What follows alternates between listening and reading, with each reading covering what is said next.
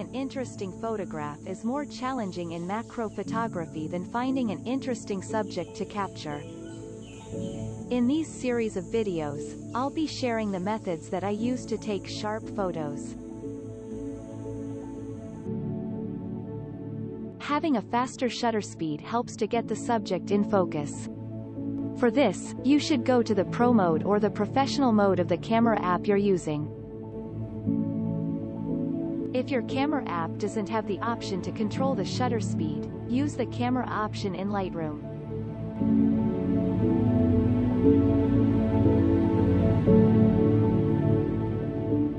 As you can see here, when I'm increasing the shutter speed, the image gets darker. And it reduces the blown-out highlights. 1/125th of a second to 250th of a second is ideal for handheld shooting, or for shooting moving subjects.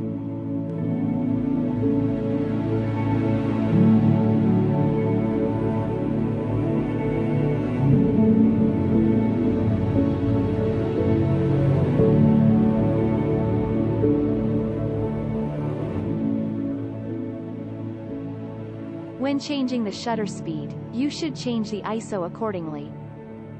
Try to keep the ISO as low as possible because it adds a lot of grain to the photo.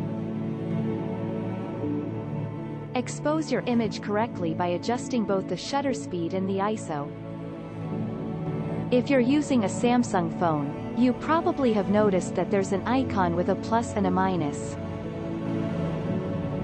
Use it as a guide to properly expose your image.